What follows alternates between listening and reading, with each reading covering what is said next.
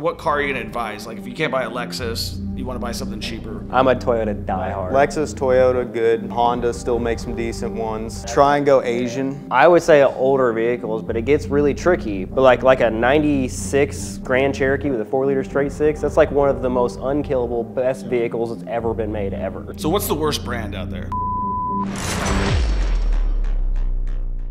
All right, welcome to the Millionaire Mentorship Podcast. Today, I've got Kyle and Nick from Tailor to You Mechanics. Did I say that right? Yes, sir. Okay, cool. So these guys have worked on my cars. I met you guys through Andre Wardell. You guys have a business fixing people's cars. And the other day I was calling you. I was like, dude, you looked at my Toyota Raptor, Kyle, and you're like, yeah, man. You're going to need a new engine soon. Yep. So I felt like, man, let's get you guys on the podcast. Let's talk cars. Let's talk about what's going on. Like, really, tell me a little bit about your business and how you guys got started, how you guys got started wrenching on cars, and where you're at now.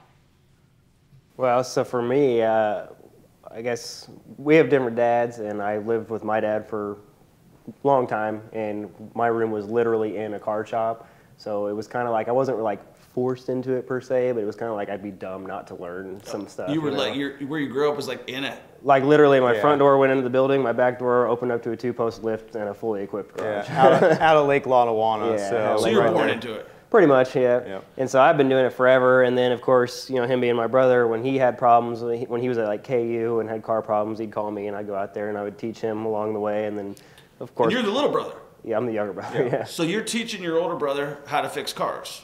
In a way, he's pretty smart too. More of the in-depth stuff. You know, I'd always done like the oil changes, simple stuff like that. Yeah, he called me for like, we did like a timing belt on a Mitsubishi he had and some of the more intricate stuff.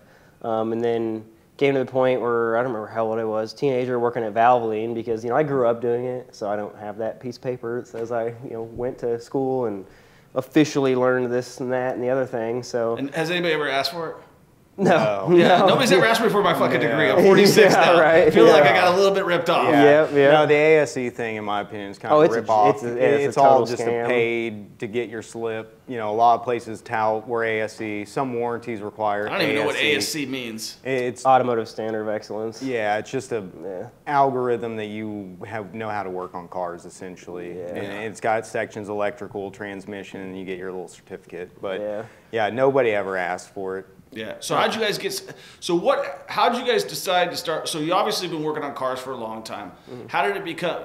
Were you working? You said you were working at Valvoline. I was at Valvoline, and it was highly irritating. They were having me do stuff that wasn't even offered at Valvoline, just to help customers out and whatnot. But of course, they don't want to pay me for it.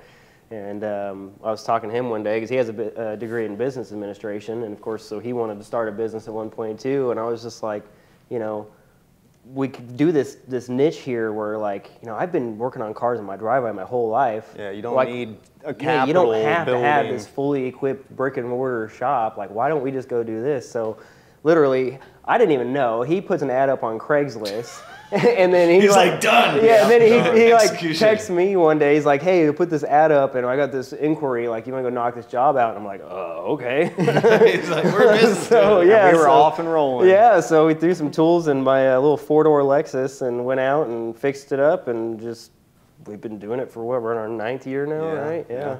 Completely bootstrapped, no loans, nothing. Yeah, we're gonna have a 4-door IS 300 with an air compressor, jack, and all the tools you could ever need in the back. And what do you guys roll now? Like when you guys go out to cars, I'm sure as you get bigger and better, you guys have been doing it for 9 years. Yeah, we're in the Sprinter 3500. And just to let you guys know, these are not inexpensive. I wouldn't categorize you guys as inexpensive. Would you? No, well, I would say we're competitive. We're competitive. Yeah. But you're not like a $40. No, no. Plus, like you're not as expensive as you're going to the dealership, but you're also coming to me, which is a convenient. I don't have to go to the dealership, so and you're as good as those guys. Yep. Probably better. Oh yeah. Well, that and the thing I love about being mobile is everyone's heard that stereotype where I went to the shop and they told me I need this, that, and the other thing. Well, I'm in your driveway. I'd be like, come here, it's right there. Yeah. Look, this is what you need right here. It's the biggest thing. And then I'll tell you, like, you need it, but you don't need it right now. Or you better do this right this second. You know, I enjoy it. Just it's fully transparent. You know? Yeah, because normally you're talking to a service writer who's taking the information from the mechanic. Yeah, he's the not guy even the actual mechanic. Yeah. So you get a lot of this, you know, inability to clearly explain. We like to be able to show. Right. Showing is everything. If you can come over and willing to watch or us show you, it explains everything. Because most shops, because of their liability policy, won't even let you step a foot in the shop door. Yeah. So you can't go out on the floor, you can't look at it. I mean, showing people everything is just like the aha moment of like, oh, that's why it's been doing that. And so we can show them things, and I mean, it just comes full circle, the understanding of like, I'm not just taking your word for it type deal. That way it's like, hey, look at this. This is why you have this problem. And it just brings everything. You don't have as many questions, there's not as many issues.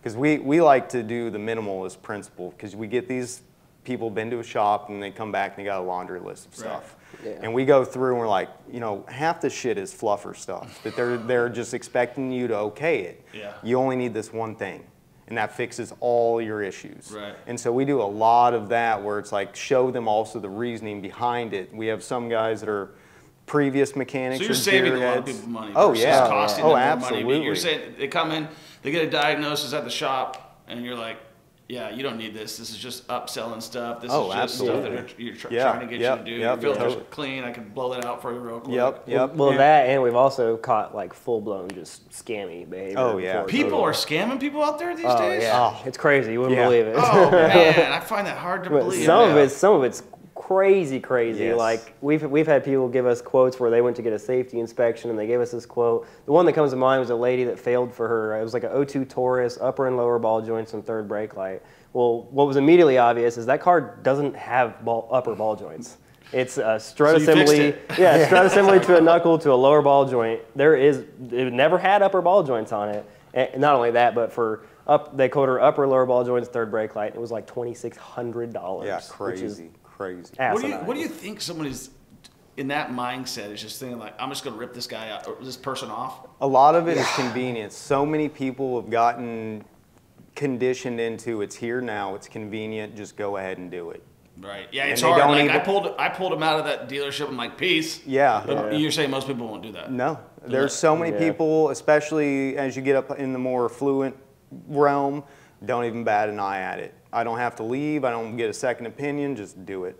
Well, there's the whole like they're the professionals mentality, which they're not all bad, but there's a lot that you're like, who the hell hired this guy? Yeah, I mean, a lot of dealerships have one lead tech and service techs under them, and most of them all are asking the question from the one guy. Yeah, it's politics. Yeah. There's like these little sub-political realms in these dealerships where the one guy's been there for 40 years telling everybody the wrong shit because he doesn't know the right shit, hasn't been behind a car forever. And then the mechanic's on drugs. That's right. Run around crazy in there. Just, you know, and we see a lot of places that are just throw parts at the problem. And some people are like, man, I've spent so much money. I've done this, that, and the other. Like, I looked at a car the other day that was a crank no start. He had replaced a starter, which if it cranks, the starter's working. So he replaced the starter, he replaced the alternator, he replaced the battery, and I'm like, dude, you've just been throwing money at a problem just without ever having it looked at. Well, what had happened is somebody had put in this aftermarket remote start system, and the wire over time had cracked, and they had somehow soldered it into it was a single large ignition coil, soldered it into it.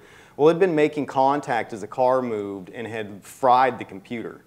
I mean, he had loss of communication codes. And I was like, dude, you just spent who knows how much money and you did all the work and none of that was even relevant.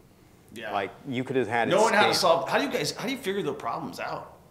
Well, we work on so many different cars, you get familiar because the same problems usually persist across. I'm glad that this is a good transition. Yeah, so, that and you kind of learn brands too. Yeah. Like it's kind of hard to explain. But so what's the worst brand out there? Like just say Ford.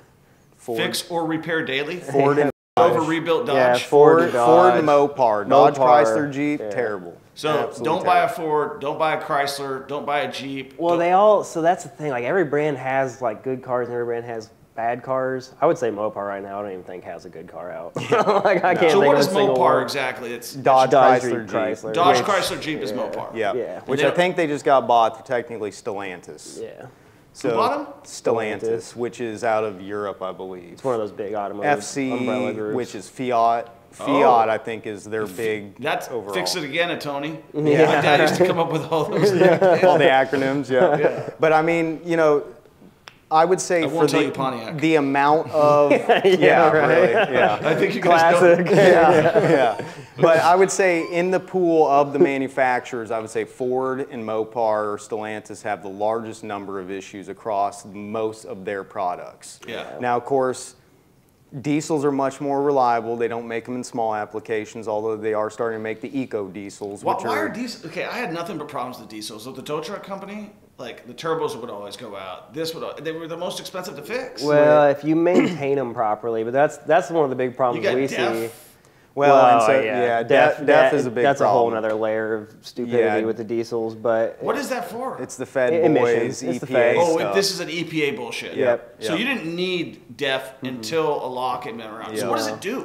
It's just an injector that is in the exhaust system that it sprays. it just knocks down. I think they call it the sprays hydrocarbons. urea into the exhaust, and basically it knocks down the sootiness of the exhaust. So you're adding a chemical. Yep. So that instead of going into the air, it soaks into the ground. And let me tell you this, the chemical, when you pour it in, it smells straight cat piss. Yeah. Yeah. Straight up. Nasty. I got it all over my hands. It crystallizes into crystallized white. on your hood. Yep. The injector. I'm guessing it's blocks- good for the. You can dump it in the ground because it's good for the. Yeah, right. environment. Yeah, exactly. That's what they tell us. Yeah, that's what they tell us. Well, the government would never lie to us, guys. No. Exactly. Yeah, no, DEF Canceled. systems are nothing but a extremely pricey gimmick. They're always expensive to fix, especially if it's the actual DEF collector, which is similar to a catalytic converter. You're talking Yeah. $5,000, $6,000. The entire Can system be, in yeah. itself, $10,000, $15,000. So. Wow. God. And they're rife with issues. Either the pump is bad, the nozzle clogs up. Like our Sprinters are 3.0 V6 Mercedes diesels. I have one of those. So, I have yeah. a Mercedes Sprinter van, Yep. which is for sale right now. Not because of the DEF or anything Yeah, like right. that. I just don't ever use the damn thing. Yeah, no, they're wonderful trucks. Yeah, I love the Sprinters. Other than some minor electronic issues, I like mine. They're great, but the DEF Mine's system. under warranty though, so I haven't had to touch it. Yeah, the DEF So would you- systems are issues on every manufacturer has DEF, whether it's Dodge, Ford, Mercedes. 07 and newer. They're all Because it was issues. technology that was forced on them. Right. Yep. Oh, dude, I've got a crazy question for both you guys, Kyle and Nick. So, who was this the other day? Oh, I saw somebody sent me that there was actually a guy who developed a water car and then was killed. Yeah. Have you heard of this? Yeah, Yeah. the water hydrogen. Yeah, the something hydrogen like that. car. Yeah. Yeah. So do you believe that technology could actually exist? Well, supposedly BMW, what I saw recently, was moving away from EVs and starting to reinvest into hydrogen power. So Will it work? Is it efficient? Can you refuel? Does it take so, simply yeah, just water? Efficiency is what would get me. So our grandpa is kind of. I love him to death, but he's kind of kooky. So We all got I one. remember he had, this. Yeah, so we had an old utility Chevy 1500 that was throttle body injected, so it was like right between carbureted and direct fuel injection. And he built a hydrogen generator on the front, so Yeah. it'd collect condensation, Had it would fill PVC up, piping, PVC piping, and he had Probably a the good-looking power car. cables run to it. Oh, there's a funny story about it too. But so it would separate the hydrogen from oxygen, and there was a notable difference in the economy. So it is possible, but I just don't. Everything I read, I don't see how. I feel like you would have to constantly be putting water in it unless you're extracting it. But This guy, I have the thing. My buddy sent it to me on Twitter, but it was like. it had to be a super efficient motor. Yeah. Yeah, And it you was like couldn't a use- go-kart type of deal. Not a go-kart, but dune buggy type of stuff. Like Yeah, sand yeah, I've seen rail the pictures type. of it. Yeah, Yeah, and, Yep. and he was like, at 20 gallons, it'll get you across the country. yeah. I And was then like- he mysteriously And disappeared. then, no, Yeah. I guess like he was out to dinner with some people, and he ran out saying they poisoned me, and like literally died at that dinner with those people. Really? There's a similar story about the guy that invented the diesel motor. He was, I think, he was trying to sail across the sea and then mysteriously just vanished or died or something. So like why that. is the diesel better than gasoline in your opinion? Well, way- first thing, it doesn't run on timing chain or belt. It's all direct gear drive in the timing system. So that in itself, that's like one of Ford's biggest issues is timing issues when it comes to the non-diesel motors. So it's all direct gear drive. You have no chain, you have no belt. So if it's to slip, it's going to have to literally shear Well, the it's gears, also which way doesn't more happen. efficient. You get more power out of less displacement, uses less fuel theoretically. It's just all around. Other than emissions, it's all around. It's just a better engine. Nowadays, since COVID came along, a lot of people now are realizing diesels. Of course, they cost a lot more, but they don't have very good horsepower. yeah, either. they're usually more powerful. They surprisingly can Torque-wise. get better gas mileage, which a lot of people don't realize. Like some of the semis out on the truck get better, or out on the roads get better than some of these small sedans do in gas mileage. So you have more expensive to fix, right? More expensive to fix. Everything's bigger. Everything's heavier. A lot of it's just because since they don't break as often, people aren't buying. It's kind of a supply and demand. Right. People aren't buying the parts as much, so they charge more for them. Yep. Yep. Because like a set of injectors, if you could buy a set of 8 injectors for like a 5.3 Chevy, you could probably get them on Amazon for like what, $400 for all 8 or something like that. Now, like my 03 6.6 Duramax, just stock injectors, if I got all 8 of them, it's going to run me like $2,400. Yeah, $2,400. But the thing with How do people afford this shit? Well, I mean, a lot of them typically, at least in the past, that was your moneymaker. You're either hauling stuff, towing stuff. So, I mean, that was your moneymaker. You keep your moneymaker up to date. Nowadays, a lot of just, even here in Johnson County, you got some good money, you've got a diesel truck. You like to roll your coal, the black clouds, you know, it looks real cool. It's actually not good for your motor to do that. It's actually not That's good. That's a dirty tune. You don't want that. But I mean, they've become much more popular in social because they just usually are bigger. You can get lift kits, they're loud. It's that old, if you drive a lifted diesel truck, it adds 2 inches. Yeah, exactly. To the car or? Whichever way you look at it, you can throw a hitch on there and get 6. That's right. You get both, right? Yeah, exactly. But I mean, diesels just on that principle. Also, sometimes the way they're designed is simpler.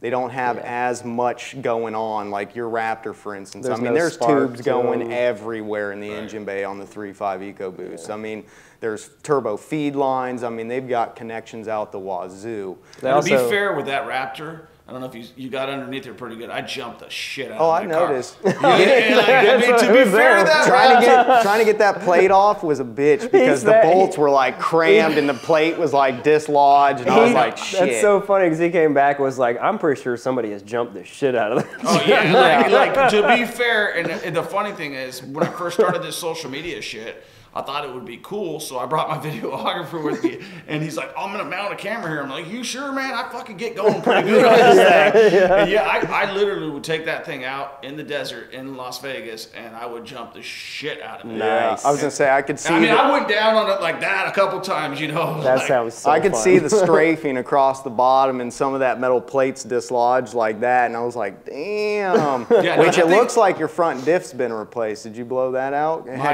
It had grease pin writing all over it, which is usually salvage. So I was like, I wonder if it could have been so at the tow yard, when I had the tow yard, so I didn't know anything about cars. I know a little bit more than anything now, but I had a mechanic, and he was like the king of jerry rigging everything. He was like, I get that going. It's a good guy to have around. It is. Like, he was like, he would find, when I first got the towing company, he didn't have any tools. Like the lady had literally put him in the yard, and he would like grab this part from that car and like just keep things going. So I was like, this guy, what is this guy going to do with tools? Exactly. Once I get this guy some tools, what the hell is he going to do? Yeah. So he was a good guy to have around to like just bandage stuff and keep things going. So like I had him do multiple installations on my cars,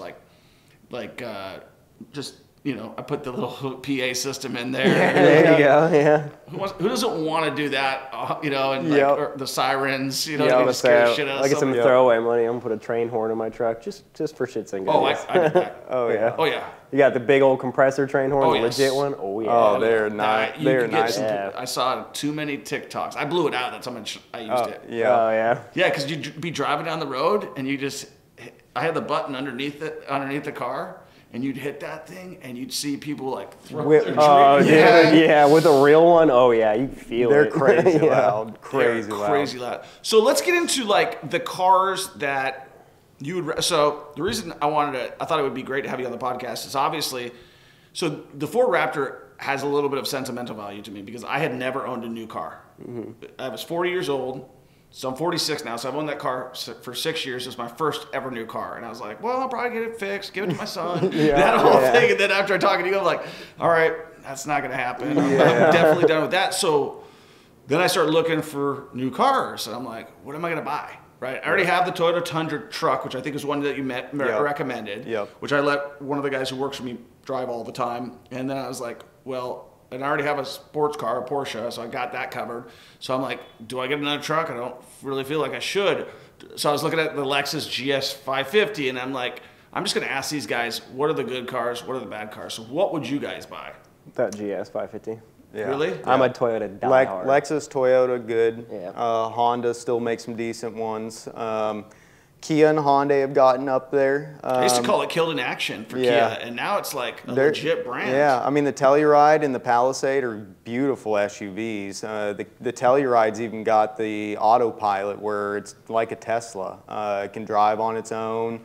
Great interior, but you know, they had some issues, Kia did, with their 2.4 motors in the Optimas with just sporadic lockup. You know, but they were really good about it, though. They no questions asked. They did a huge recall, like massive recall, just straight replacing motors. But I mean, Toyota, Lexus, Honda, Hyundai, Kia. None of our domestic manufacturers make anything worth. That is crazy because I'm guessing you guys are a little bit younger than me, but the way when we grew up, it was almost like there was a lot more American pride. Yep. And you were kind of a little bit of a dick if you got an Acura, right? If you got a Honda, and then. Especially as a blue collar coming up on the job scene in a non-union made vehicle, because our dad was a lot of that's kind of reverted to, and people don't realize that. Like the Toyota Tundra, as far as I'm aware anyway, is basically more American made than a Chevy 1500. Well, hell, Ford even F-150s, they're Canada or Mexico. Makes so many parts now for Volkswagen, Ford. I mean, they've farmed everything out to Mexico. Yeah, what the hell is made in the U.S. anymore? I mean, not much. Little to nothing. Just Toyotas. Some Toyotas, they've got a big plant. Actually, Mercedes, believe it or not, I believe, was it South Carolina? Yeah, they got South Carolina. They got a big plant. Yeah. So in your opinion, U.S. auto manufacturing is just down the tubes. Yeah, unless you're going for diesel, because most of the, obviously, our European counterparts make a small 4-cylinder, 6-cylinder diesels and have for even years. with the diesel though, like Duramax isn't a Suzu. Yeah, exactly. It's Japanese. So if you're going for a gas-powered car, stay away from domestic. Yeah. Do you think that they make them to fail? They're doing things that are. So like Chevy, again, another EPA thing is the AFM DOD or the MDS, like what he's got on his Dodge. I don't necessarily think they're intentionally making them to fail. You don't think so? I think they're kind of poor cornered. Engineering. I think they're cornered in a way where they kind of have no choice. Like what he's talking about, the AFM DOD, it's not if it goes bad, it's when. They all go bad. What is an AFM DOD? It's the active fuel management displacement on demand. So when you're cruising at 80 miles an hour on the highway and you're V8, it shuts down to V4. So for economy. They had to have a certain gas mileage to be able to sell the vehicle. And then DOD is So you're saying the regulations are forcing these guys to put stuff in place that they probably wouldn't have otherwise. Yeah, so like the 5.7 Chevy motor, for instance, the 350, was a straight V8 for all these years until 2007. Then when 2007 came around, the EPA in the Obama years changed the mileage regulations because they were trying to hit a higher minimum per gallon minimum. So they did this AFM DOD or like Dodge's MDS where it shuts down half those cylinders to get better fuel economy. Well, the problem is that when you reactivate, when you need to pass somebody going up a hill, cold starts, it reactivates those other 4 cylinders. Well, you have always had oil residing in those cylinders while they're idle. So one, you get excessive burn off of oil. Secondly, like my Yukon, when I had the failure, because I've had to rebuild mine because of the AFM, it froze the lifter, which rolls along the cam, split the lifter out, and started to eat into the cam. And of course, this happened when I'm pulling a trailer, which most of our clients always seem to be pulling something when this happens. Not always, but we drove all the way to Moab, 1,600 miles with a trailer with motorcycles, 6 miles a gallon. The whole back of my truck was black with soot because I had a cylinder 4 misfire for 1,600 miles. Wow. So there was that. My wife has a Dodge, basically a Dodge. It's a Jeep Grand Cherokee with a 5.7. She has MDS. Cylinder 5 failed and literally ate a post goal in her cam. Crazy. Ate the lobe completely down and left wings on it. I mean, completely ate it. Without those systems, they're true V8s. You can have them electronically deleted before it's a problem, where the components are still in the car, so they can still will fail. become a problem, but you can get a lot more out of it. Or you can go the route, which what I did when I had the failure was have it mechanically deleted and mechanically delete it. LS7 lifters, longer push rods, new camshaft with non-AFM DOD. So you're doing a lot of alterations now on vehicles. Yeah. So like things that like just get the EPA shit out of it and make it the way it's supposed to go. Yep. I wouldn't say we do a lot of it, but we do offer that. Yeah, because it pops up. But you do it. Yep. Yeah, we do. Yep. And that's something that people request. Yeah, usually it's I've got a misfire. Well, usually people don't know. Yeah, about that. usually it's an So we issue tell them, arises. you know. So misfire, running rough. Usually it's an initial baseline diagnosis, and then that's when it's discovered. Usually that hey, you've got a lifter that's failed. Like you've got a misfire that will not go away with a new spark plug, new coil. It's still misfiring. You have low compression. You know the whole gamut. So usually it just starts off with a problem. Hey, the lack of acceleration, and then that's when it's like, did you know you have this? Yeah. And most people are like, are you kidding me? I'm like, well, I mean, no, unfortunately. Yeah, nobody's paying attention to what you're buying. Yeah. Like, unless you're like mechanically inclined. Yep. I don't know what kind of engine I've got in my car. Yeah. You know, I And know it's an EcoBoost. Yeah. And we do pre-purchase inspections, and I do a ton of them. And I mean, I looked at one last week. I told them no. Yeah, we've don't caught buy a lot this. of junk. Asking $8,000, it needs about $5,000. Like, don't put your 16-year-old in it. Well, what are you doing with your junky car? You're gonna sell it. Like, Yeah, I mean, exactly. And nobody's gonna disclose. Oh, by the way, there's all these things wrong with it. Yeah. And I get a lot of people who are like, I just got it from the auction. I'm like, ooh, wouldn't have done that. Yeah. It ended up at the auction for a reason. Yeah, so usually auction cars are. And so many people get it and think they got gold. And I'm like, oh, that's cool. You got a $30,000 car for 10, but let's see how much it's going to take to get it right. I mean, sometimes you'll get lucky too. Yeah, you can get lucky, but like the last guy, he's bought a Jaguar, an XF 3.0 supercharged. He said, hey, something's making noise in the rear end, so go out there to diagnose. Of course, it was dead. So get it jump started so we could move it, hemorrhaging coolant. Like the first time he'd ever started it, just hemorrhaging coolant out behind the engine. So I'm like, okay, well, let's fill it up just enough to move it so I can tell what's going on. Rear end was totally shot. And I'm like, here's why it was at the auction. The rear end is shot. They probably got an absorbent quote. Yeah. And it's leaking coolant. The entire supercharger has to be dismounted to get down to where that leak is. And so that's why it's at the auction. Yeah. So, you know, we did all the work. He found a rear end on eBay, I think, for like $200. I mean, we got coming out all right. Yeah, we got everything fixed for under like, I think, $2,000. So it worked out good for him. Yeah, so it worked out good for him. That was a good one for him. But, you know, I looked Do you guys flip cars? No, we've thought about it. We really thought about it. I mean, because I've been trying to get him to jump on board with it. Sure. Yeah, because I think that becomes like, and not just to talk in business, it's like, all right, I'm sure at some point in time this business has been great for you. You guys are great guys and stuff, but I'm sure at some point in time you get annoyed with people. Oh, daily. Yeah. I mean, there's some wild people out here. Yeah, for real. I mean, really wild. You get your people that are YouTube mechanics, yet they call us out and want to tell us how to do it. And it's like, dude, just what is that with human beings? Please. I think that's just a human being thing, because I literally was out with my neighbor the other day, and he is like the best plumber. And I'm watching him, and I'm thinking in my head, I'm like, I don't think he's doing this right. What the hell do I know? What the hell do I know about plumbing? I'm just like, and then I'm watching him the whole time. I'm like, I don't know that. And I'm thinking that in my head, and then he's done, fixed, and I'm like, yep. Why am He knew what he was doing. And why am I even like, I have no idea what the hell I'm talking about, but why do I think all of a sudden? A lot of it. We get that all the time where I'll be done with a job and like, you're done? I'm like, yeah, I mean, it was simple. Like, and they're like, oh my God, no way. I would say like, usually the people that think I'm doing something wrong, a lot of it's like the YouTube mechanics, like he said, but a lot of it's like, well, my uncle said this or my dad said that. It's like that paternal wisdom type thing. Yeah. That and people. Dad was an idiot. I cannot tell you how many people. I tell them, well, why don't you have them do it? Since they're the so expert. many people use that to try to haggle prices. Like we had a dude one time call us asking about a transmission swap and a transverse mounted front wheel drive car. So we told him, you know, it could be somewhere in like the 6 to 10 hour range. So we told him the pricing and all that. And he's like, well, my uncle said he could do it for $50. I'm like, you better call your uncle because we're nowhere near that. We'll hire him. And then you know what happens is uncle does it, fucks up who knows how much stuff, Yeah. and when we get the call to come back and fix it, only to find that, dude, he's ruined it. Yeah, that or when they'll start asking if we price match, and it's like, well, we do, and it's like, but that's not price matching. Price matching doesn't mean your uncle said he's going to do it for that. Like, if you can give us an estimate from a legitimate source, then we can price match. And I guarantee you, not just Uncle Ed. I guarantee you, we're already cheaper. Yeah. Because I mean, a lot of people they seemingly balk at the price, and then next thing I know, they've gone to the Toyota dealership or something. I'm like, have fun. Yeah, that. You balked at my price. Buckle up. Buckle up, buddy. You know, I mean, you didn't want to pay our price, but now you're going to pay 3-4 times the amount.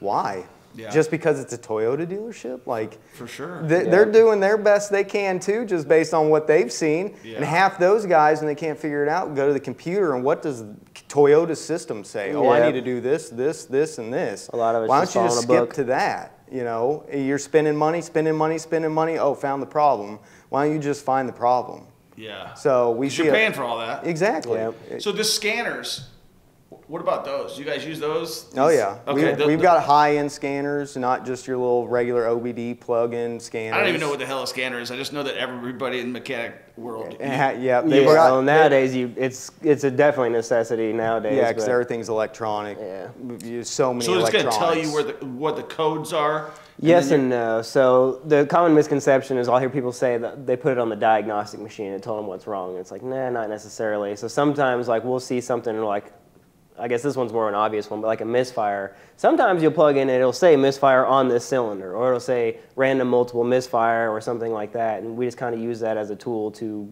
go in the right direction. Right. Not necessarily like, oh, there's your problem. There you go. Yeah, exactly. So sometimes it will though. I mean, like Toyotas, for example, they'll have the cylinders, you know, every cylinder's numbered, but then they'll do that alphabetically. So 1A, 2B, you know, and it'll actually say like ignition primary circuit on B, and then when you have a code like that, that means, well, unless you have some kind of freak accident, but that usually means that coil is bad. Yep. So I had one just yesterday on a Lexus. Unless you have like squirrel damage or a torn wire or something like that, which around here, I don't know if you've heard much about it, but those rodents are some serious bitches, during man. COVID, when COVID first kicked off, nobody knew if they needed to go to the office anymore. Everybody stopped driving.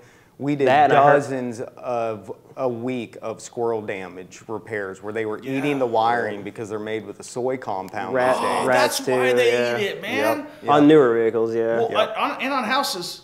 Yeah. Okay, I'm trying to figure this out. This is good because we have, this is the Midwest, man. The Midwest, so I live in Seattle, grew up in Seattle, moved to Vegas the last 15 years, and then I've been here the last 3. Yeah. So Seattle, you don't really have much rodents. You probably have raccoons and stuff like that. But you got a lot of rodents out here. All you need to do is go on the road. You see varmints everywhere, a lot of deer. Yep. You wouldn't think it because you generally what I think is associated with woods, and there's not tons of woods around here. But I've seen coyotes in the hood out here. I've seen deers on Prospect. Okay. Yep. There's one that got hit down the street from us on Troost. Yeah. You know, they like to drive 100 miles an hour, so you don't have much time to stop when a deer crosses the road. So they just split them in half. That, and I feel like the animals are like shifting, man. Like I live in Holden, and I'm starting to see armadillos dead on the side of the road, which is weird. Like I saw an armadillo in Cleveland, Missouri. Dead on the side of the road. One of our neighbors down the road posted some ring footage of a black bear tearing up their yard, like right around the corner in Holden. I was like, wow, okay. Yeah, but like Leawood, Prairie Village, those areas, lots of old growth trees, tons of squirrels. Tons of squirrels. Most people think mice damage, which can occur usually in the garage, you know. But squirrels are the biggest destructive. We had one guy that had an F-150 that he'd had parked for several years, popped the hood. Oh yeah, I forgot about that. I mean, it was like a beaver. You couldn't even see the engine. Oh, the was nuts? The sticks and leaves, and like you couldn't even see the airbox or battery. It was a beaver dam. I mean, in the engine bay, and they had got back behind the engine, which had this much room between the firewall, and ate the crankshaft sensor so the car wouldn't start. Yeah. So, you know, they eat the crap out of things. That was a good one. Yeah, for sure. They get into something. So let's go into like if you were, you know, advising someone which car to buy, which car to stay away from, what would be like, let's just go in kind of order of like, number one, what car, you said Fords have the most problems from what you're saying, but what car are you going to advise? Like if you can't buy a Lexus, you want to buy something cheaper. Well, so I was going to say that. Try and go Asian. Go Asian. It also depends on like everyone kind of has, almost nobody's like, I don't care what it is, as long as it's reliable. Nobody's really that way. Yeah, everybody's got their niche preference. I would say older vehicles, but it gets really tricky because like we were talking about Honda and Toyota and those kind of vehicles, they're pretty consistently reliable throughout the years. But like, we were saying no Mopar. Well, that's more recent. But like a 96 Grand Cherokee with a 4-liter straight six, that's like one of the most unkillable, best vehicles that's ever been made ever. We both have an XJ, which is the Cherokee. The 4.0 People love straight flipping six. those. Yeah. Oh, yeah. Oh, they're good. I just bought one and put a brand new motor in it, Aussie locker lunch boxes in the front and the rear, so it's a true 4-wheel. Completely redid the whole truck. You're just like blatantly ignoring your maintenance or just railing the piss out of it, those things are unkillable. Yeah. And they got good torque. A straight six in any application is, they got good torque, and that's why they're good off-road. Now, would you recommend extended warranties these days? It's hit or miss, man. Those extended warranties can be a scam. Like, I know my buddy bought a 525 Xi, got the extended warranty. You got to read into it. Yeah, you got to read into it. But he had some issues, ended up being $5,000, and BMW withdrew the warranty, covered all of it. Yeah. But that's not usually how it works. Usually they like to pick and choose. No, that's a regular routine maintenance item. That regularly we'd be like, no, that's not regular. I've heard a lot of them are much like the VA. It's not service related type of deal. Oh yeah. You got to push back on everything. Oh yeah, absolutely. And we get a lot of people ask, do you work with them? No. We don't work with those warranties. We did like one time years ago. It took like 8 months to get a check. Yeah, and they want to haggle you on your labor rate. They want to haggle you on how long it took. And no, we're flat rate. We're already cheaper than most. With the big dealerships, you're probably reimbursing more than you need. So you can pay us and then have them reimburse you. Yeah. But you figured out that game in the beginning because that's why medical doctors don't want to deal with insurance companies. Oh, absolutely. Because it's 7 months of arguing to try to get paid. That or they have a contracted rate to where they cannot charge more than this. And so it's like, well, I can not have the contract and charge 5 times as much. But if I have it, Medicare is only going to reimburse, X amount. So third-party warranties, generally, if you need it, you're probably going to need more than it's going to cover. And you're better just saving that money and using it for the repair than paying. The only warranty that I've ever really liked to buy is that Harbor Freight warranty. Right. You know what I'm talking about? Yeah. You guys know. Love Harbor Freight tools. Just not great quality, but you can't deny that they have saved our ass many times. They've always got the obscure things that like the auto parts store doesn't carry, the hardware store doesn't carry, like weird little sockets. Because every once in a while you'll get into a car and be like, what the is that? Like what type of socket is that? Like that's new. So, or you need this like really long, weird star bit. Like most star bits you use are this big, but suddenly you need one that's that big, like that Porsche Cayenne that we did the valve cover on. I mean, the big one is the most expensive wrench I've ever bought in my life. I think it was from Northern Tool. It was a straight 6 BMW starter. And it has E-sockets, which is, what a hex head bolt is. I don't know anything. Okay, you're talking. So Absolutely an E-socket basically is like a star bit, is the star shape that goes into a female bolt. Well, it's a male. An E is the reverse of that. Okay. So the bolt is the male and the socket, of course, would be the female. Yep. So on straight 6 BMWs, bolts go like this for whatever reason. And the one that's on the backside has to come, 3 or 4 inches out, and the firewall is about that big. So you can't even put a socket in there. So it was like, $65 for a ratcheting wrench that's like this big, just so I could get that one little bolt out. So basically, you're gonna use one time. You're like, okay, maybe twice. I think, something like that. I mean, we've had, it's usually for the starters on the Slant 6, but I mean, we do a lot of BMW work as well. So of course the intake's got to come off to even see the starter. But yeah, you've got almost no room clearance. So basically you have to undo it while you're pulling the starter back instead of, undoing the bolt and pulling the bolt back. Bolt's got to stay in place as you pull the starter back to gain clearance and then reverse it back on. How do people find you guys? Right now, mostly just like Facebook.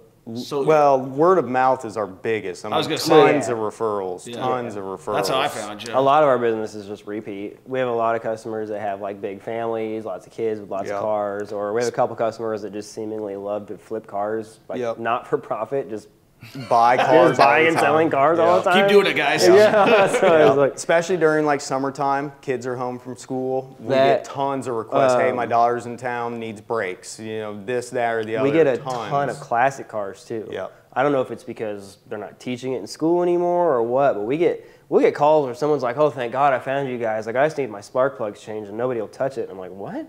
It'll be like an old Dodge, like 318 or something, where it takes you like 15 minutes and you can sit in the engine bay with the motor. Yeah. The shops won't touch it. So we get tons of classics. Why won't they touch it? Well, we found that a lot of the big dealerships now have started a 20-year rule. 20-year limit. If it's older than 20 years, which only means a 2004, they won't sell parts. They won't work on it. Like, they want to sell a new car. No, they want to sell you a new car. Or they want you not. They don't want to have to deal with it. And I think it comes back to techs that know what they've seen, you know, are doing. They've seen it before. But yeah, I mean, you try and get a part, get it in there, they're like, nah. Well, that and like one of our, I wouldn't say they are our customer, but Gateway, the consignment shop down in Olathe. Yeah, okay. We work there. All the time because people will have a classic car they put up for consignment. It goes down there, and then one day they'll go to start it, won't start, or it's leaking gas, or brakes went out, or whatever. Or inspection for an out-of-state buyer. I've done several for guys in California, Illinois, where it needs to be checked out and then it's being shipped. So they use us because it's like before us, you know, they have this problem. They call the owner, who sometimes isn't even in the state. Right. They got to work this deal out, and then they have a tow truck come pick this car up, either take it to the owner or take it to his shop. Who knows where it's going to go? It comes back, and then I think they found us because we had a customer that we had already worked for on their classic car, and then it went up for sale. Yep. And then they got called from Gateway saying, "Hey, you got this problem." They're like, "Hey, we have these guys that I've been using their mobile. Can I just have them come out and look at it?" And Gateway said, "Sure." And then they've been using us ever since then. But that was trippy. That first time I went in there and walking around and just looking, and I'm like, "I've worked on that car. I've worked on that car." Like, whoa. Yeah. I'm walking through I've helped work on a lot of these cars. $250,000 classic, I mean, Mint Primo, Thunderbirds, Firebirds, all the way back to Model A. We've done work on their Model A's that they've got in there. $200,000 94 Range Rover worked on yesterday or 2 days ago. How did you, like, it's got to improve your skill set, too. Like, oh, absolutely. Like, are you guys learning every day? Oh, absolutely. Yeah, I would say definitely learning, but we've seen so much, it's like, sometimes it just feels so routine. Well, I mean, you're always learning something, even if you're dealing with the person. Yeah. So So you're always learning something. Yeah, you're learning something, not necessarily mechanically. Exactly. Because you also have to, in the process of what we're doing, sometimes you have to get the narrative. Hey, how did this start? And so you kind of you got to get their retell or recollection of like, oh, I was just driving along and just shut off, or, you know, I hit that curb, bounce off that one, you know, all of that. So you've got to go through that. So you're kind of right. Now that you mention it, you got to kind of learn to read people too. Yeah, because some people bullshit you. Yeah, we've had some people like want guys you to figure it out on your own. And it's like, dude, just fucking tell me. That, and then sometimes we'll get guys that were car guys or pretty handy, and they have fucked something up. But they don't want to tell us. No. Like ego. That was the last owner. I've had conversations with people where I'm like, "Look, dude, I'm not your teacher, I'm not your mom, I'm not your doctor. I don't give a shit what you did. But if you want me to fix your car, I need to know."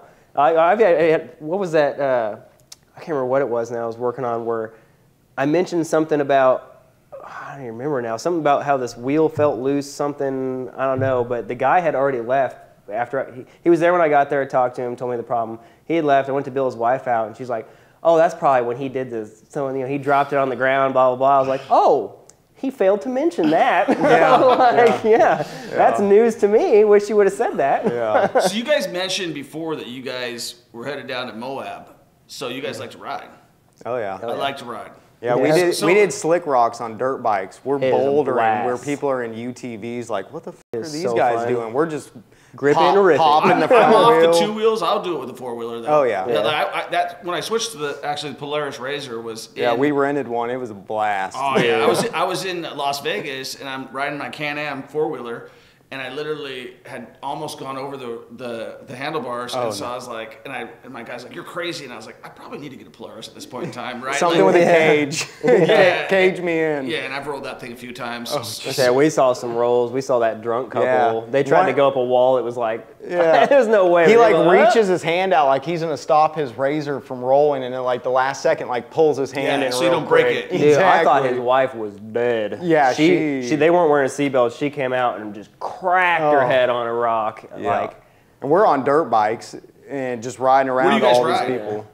Well, I have a CRF 450. So you got everything on that. Yeah. Yeah, that's a Honda, right? Yeah. Yeah. Okay. Yeah, it's a big boy too. Yeah, that's like the biggest one you can get. Is there a bigger one? 650. Well, yeah, they make an Is that what you got? No, hell no. That's, even his is like, we're not big people. I'm a- That's 250 still- I have to 250's side, big I have to enough. side saddle it when I'm standing. I mean, the thing is like this tall. I got one leg Yeah, like we're not kicked big over people. just trying to stand. I'll never forget when he brought that thing back to the shop. I was like, why? What do Why? you Yeah, need like- that for? How fast is that thing? Oh, It's- you easily 70 plus miles. Oh, an it's hour. faster than that because Yeah. I ride a KX 250 two-stroke and he'll do 88. Oh, I had a Kawasaki. Yeah. I had a KX Yeah. 650. I've got another. If you want another one, I got another 250 Yeah, for we sale got- that's mint. Don't. I mean, I might. I like this. So I was just. It was funny. I'm like, honey, we need to get you something. You know, Yeah. like, and I go down there. She's like, I was looking at that. I think it's Kawasaki Mule or something. Mule. Is the that four-wheeler? That's a UTV. Yeah, it's a UTV. Yep. It's got the little bed. The mule's a UTV? Yeah, it's- yeah. yeah. The And I mule's was- like the. Oh, I'm thinking Kubota of, yeah, I'm version thinking of of the the It's, brute yeah, it's pretty force. nice. Yeah, yeah. I mean, compared to the Polaris Ranger, and Yep. compared to this, and compared to that. So I would never own anything Polaris. No. I have a or Can-Am. Yeah, Can-Am BRP. Can-Am. Listen, Can-Am has Terrible. gone downhill. I got my kids a little Terrible. Can-Am. There's been nothing but problems with it. Yep. Dude, they're badass when they're new, but whew, This they- is new. when It's they not start to break, oh man. Because we work on everything. So we work on heavy equipment, cars, trucks, motorcycles, generators. on everything? Everything. Yeah. If it burns as long as it's not propellant- electric. We're not Yeah, if it electric. burns propellant, we work on it. So we work. We've If got. it burns propellant. Yep. We We've Yeah, got. like we've got, we'll do propane forklifts. And, Yep. We've rebuilt forklifts and all of that stuff. They're That's on natural awesome. gas. Yeah. I'm glad We've we got got to guys that. with tons of classic bikes. Like we got one guy in Olathe that's literally got 50 bikes in his house in his upper more and than lower that. garage. He's full of bikes. Yeah, he just Full. must love them. His upstairs garage is full. His He's got like downstairs 10 garage is full. Groms. He's like 10 half Groms, his basement. 10 The carpet's I mean, he's pulled got back, and he's got duplicates. another. He's probably easily got 100 plus bikes on the property. Yeah, Are tons. they in good condition? Oh yeah. I mean, there's a Mint. couple. Yeah, most of them are like because everyone always asks that, like, oh, he's a collector, like junk. No. No, these are like. I guarantee He you, at can't least even 90% ride of them them all. start He'll have right us come up. out to replace exhausts and sprockets and things, and they won't even leave the garage ever. Yeah, I never get that. Like, I have enough cars right now where I don't ride them. Or Dude, I I have Exactly. 7 bikes right now, and Yeah, they we- don't get nearly enough attention. I've got 3 or 4. So I mean, we got sport bikes, cruisers, So dirt bikes. my Gixxer I mean, ride because it's easy. You can hop on it, good for highway, whatever. I have a Sportster as my first legit I'll never ride motorcycle. on the road. Oh, It's dude. sketchier these days. I had the test back when I was 18. Then I had the Kawasaki. It was a dual sport, and I was in college riding, and I was like, I was getting blown around. Number Yeah. one, and I'm like, I just don't feel safe on this thing. Well, that's why I like People the on their Gixxer. phones these days make it the sketchy. Yeah, that's Oh, why. That's why I like Who's the not Gixxer. on their phones? Yeah, Everybody. It's On the bad. sport bike though, if you got the right bike and you have the right skill, you just drive really aggressively and stay the hell away just from stay everybody. away from everybody. Oh, I love watching the channels of guys flipping off cops and actually going for Oh, it. Yeah, I don't do that. No, but you know what I'm saying? Like the motor, I like watching them because when you got a fast bike, you're getting away. Oh, Yeah. yeah. Good luck. If you're good, you're getting away. Yeah. Oh, yeah. Guys, man, I really appreciate you coming in. I want to make sure that we can kind of give you some business, or at least people in the Kansas City area that are trying to get their car fixed. I can tell you that they've worked on my cars. They've done a great job. They've always been honest. They've always been trustworthy. How do they get a hold of you? Easiest way is through our website, which is kansascitymobilemechanic.com.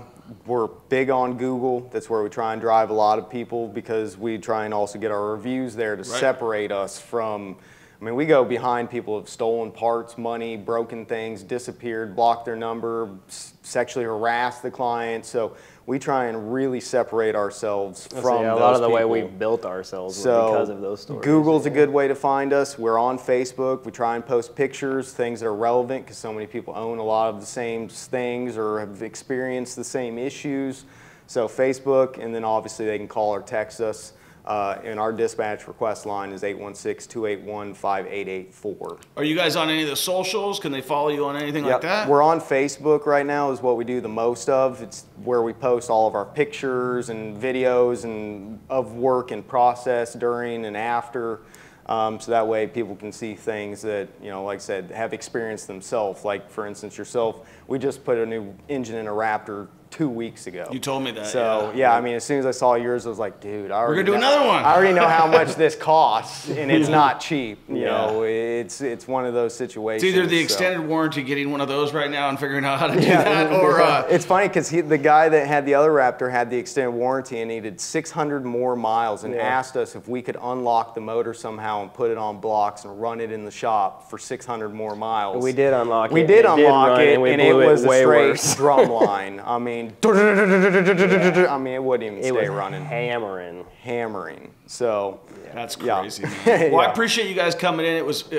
This is something I never talk about. It was thoroughly enjoyable. You guys made it that way.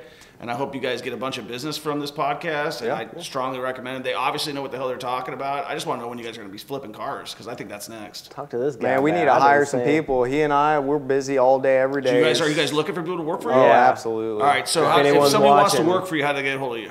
They would reach out through the website. They can put it, even though it says service request, drop that in there and just say, hey, I'm looking for a job. And please, if you can't diagnose by yourself, don't reach out. Yeah, if you can't diagnose if you're not a good mechanic, they're going to smell that shit out on the first fucking day. There's nothing worse than me being under a car, doing a repair, and getting a call from another tech who's on a repair to find out what information I can tell them on how to complete the job. And I'm not doing that. You're not looking for that guy. I'm not looking for that. We're out filtered through so many people that have changed brakes and oil and now are mechanic, or well, I can't diagnose, but you tell me what to do, I can change parts. It's like, we don't need any of that. If you're a lube tech, we're above that. I mean, not that there's anything wrong with being a lube tech, but we're mechanics. We're not lube techs. We're fixing problems, not changing oil. Although we do change oil, so if you need an oil change. Final question, because I know I know I've already went over, but so I told you right before the show that we've had like these people pop up on my TikTok feed, and I'm not interested. Like I told you, I don't work at car. I don't even know what I'm looking at when I'm looking at half this shit. Yeah.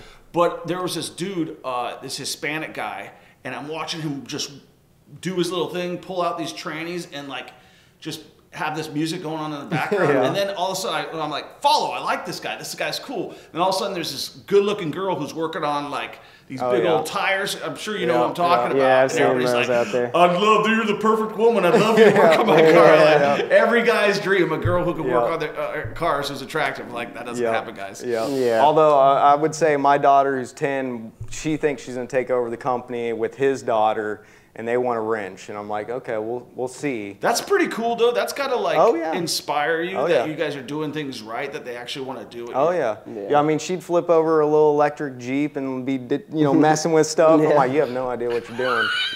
You're gonna mess something up. Like, go for it. All my kids, I have to give them the rubber mallet so they can feel like they're helping. Yep, exactly. They gotta do something. That's cool. So you guys are always busy working on something. Always. There's no downtime. If it's not for the company, like lately we've been building the barn. If it's not building the barn, it's working on building one of our vehicles. Between he and I, we own like 12.5 vehicles, gas, diesel, all types of manufacturers. So no houses? No. You mean flipping a house, buying houses? You got to get into the rental game. I'd like to rent my house out when I move. I bought it in 2014. We're looking for a place that's got property, but right now prices are so crazy still. But I'd love to rent out my house because I'm in Waldo, prime rental area. If I can get the capital built up, I would definitely like to, because I mean, I'm not a professional, but I know my way around house repairs. So usually mechanically inclined guys just are mechanically inclined. You can troubleshoot stuff and fix it. For me, like my big adventure was painting a fence, and I felt really good about that. I was able to get that whole thing going, But no, our dad was carpentry, electrical. I mean, he's taught us so much. We built barns. I mean, we do our own remodels, installs. I've literally never hired a contractor. Like, if I can't do it myself, Dad. Yep. I need you to come over, He knows everything, and if he doesn't, Grandpa does. I mean, they both were union forever, doing HVAC, electrical. I mean, you guys grew up out here in Kansas City? Yep. They did too? Yep. How much have you guys seen this place change? A lot. Yeah. Gentrification's crazy. It's starting to like spread out a lot too, because like a large portion of my teenage years was like Lee Summit area. Like I hadn't been in like downtown Lee Summit and it's been a while. I just the other day went through there. It's crazy. Yeah. Like, dude. Even down near Cleveland, Missouri, all the money is moving south. Huge houses, or up by where you're at. Spring Hill used to be everybody's moving country. far out, which could be because of resources getting, but also if you got that kind of money, you don't want to be near people. Oh, you want to be away, and that's what that's what our goal is just to be able to have land. Like I've got. If you want any help with that, I mean, real estate's my passion. Oh, yeah, I'm really absolutely. good at it. I can't tell you how to fix it, but I can tell you Yeah, how to absolutely. Yeah. You know what I mean? Yeah, no, land, all of that. I mean, super interested. I've got 85 acres in Park County, Colorado. We bought it right when COVID hit, got it for dirt cheap. It was owned by an investment firm. They'd been sitting on it forever. I think they were like, oh shit, we don't know what the market's gonna do. Got it super low ball price, and I mean, it's 3-4 times what it was even 4 or 5 years ago. Yeah, get yourself some big, you know what? They have decent acreage in Jackson County. If you look online, you can find like, a lot of it is Platte is pretty expensive, but you can still find like decent acreage up north where you're at, especially because when I was looking, either Holden where he's at or up by where you're at is Holden's where getting pretty expensive. For me, the Northland is where it's at, man. Yeah. I think that like you can avoid all the traffic that happens down south. Yep. I'm right next to the airport. Yep. I'm 20 minutes from downtown. I got 19 different ways to get into downtown. Yep. Yeah. Got 19 different ways to get to the Chiefs Stadium. Yeah, exactly. I'm on 11 acres. Every one of my neighbors is on 11 acres. Yep. I got deer. I got I mean, I go riding in cornfields all the time. That, Yeah. You know, I got plenty No, of shit. you're like a perfect rural with the city close enough where you're at. Yeah, I'm like, I mean, I'm 6 minutes from Berry Yep. Road and a Home Depot, and I'm 6 minutes from the airport, but I'm in the middle of nowhere. Yep. Super close to the highway, Yeah. good access. You know, yeah, definitely.